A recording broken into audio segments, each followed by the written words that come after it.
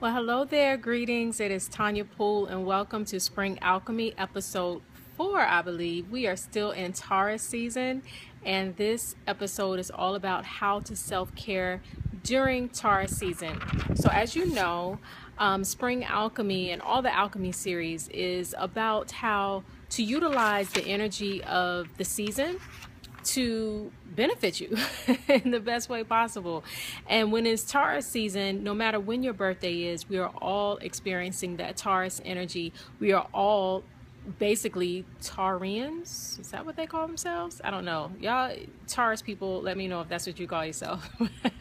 We are all Tauruses during this time. And today is actually May 15th. So today is the day of the new moon in the sign of Taurus. So we have the Taurus new moon and the sun is in Taurus, and this is just a powerful time to utilize that energy of Taurus. So what is this energy all about? If you watched the previous episode, you know that the Taurus energy is very much about self-worth, value, money, love. Taurus is an earth sign, so it likes all things tangible. All things physical. It's a sign that happens right in the middle of spring. So right when all the flowers are blooming. I don't have any flowers behind me, but there's some greenery back there. And nature is coming alive. So it's the time when we should be coming alive and we are blooming. You know, we are bringing our own self-worth and our own sweetness and our own all of the beautiful things that make us who we are. We're bringing that to light, to life, and to the surface. And so when we self-care during this time, with Taurus being an earth sign, this is the time to do all those earthy types of things. Like, and I know I said this last season during the Aries video, but this really is the time to luxuriate. This really is the time to ask yourself, what am I worth? What makes me valuable? It's like that commercial some years ago. I think it was L'Oreal that was about, and you're worth it. You know, she would always say that at the end of the commercial. And it was to justify, you know, beautifying herself or coloring her hair or whatever she was doing in the commercial. And that is a very Taurus type of thing. You know, Taurus asks us to ask ourselves, what are we worth? And if we have high value, and which I believe we all are. I mean, we're divine beings in human form. So if if our worth is high and we know our self-worth and we have a high level of self-love, how do we demonstrate that? How do we cultivate that within ourselves? That really could be demonstrated through pampering yourself, through you know, taking time to sunbathe, you know, allowing the sunlight to hit you, to going to the spa, to getting your hair done. And all these things are not just for outward beauty, for looking good on the outside, but it's to tell your body, you know, because again, Taurus is a very physical, earthy sign. So it's telling your physical self that you are worthy of being nurtured, for being cared for eating good food. You know, Taurians love eating. So this is a time to eat well, you know, to eat things that not only taste good, but are good for you. To do things that are not only feel good, but that are good for you. This time is also a great time for managing your money. Taurus is all about making them coins and making them coins last and stretch and go forth, right? So how are you taking care of your finances?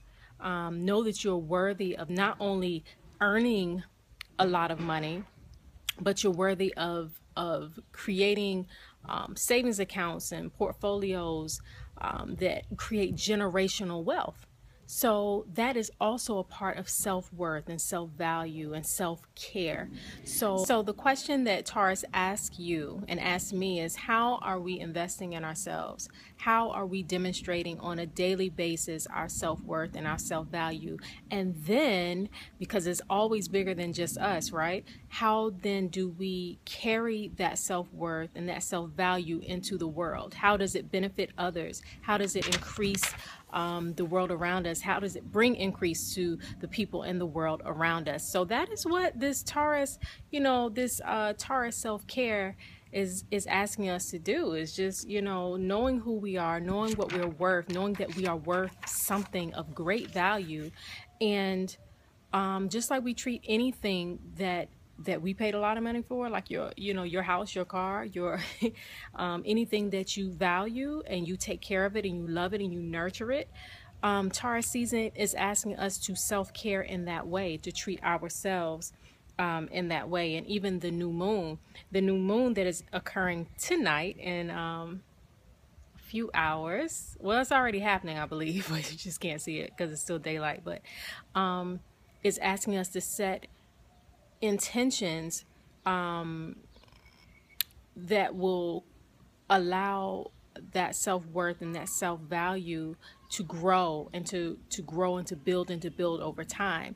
And a lot of times those people who follow like moon cycles and things, we look at new moon and then full moon and then new moon and then full moon, and we forget that it's just a little quick lesson here, but if there is a new moon in a particular sign, 6 months later, we'll have the full moon in that same sign. So while we're experiencing and enjoying the new moon in the sign of Taurus right now during May 2018, later on about November, we will have, during Scorpio time, we will have a full moon in the sign of Taurus. So the intentions that we set now on how to love ourselves better, how to build greater self-worth and self-value, whether it's in our money or in our how we eat or how we actually take care of our physical bodies, we should see the fullness of that within 6 months from now.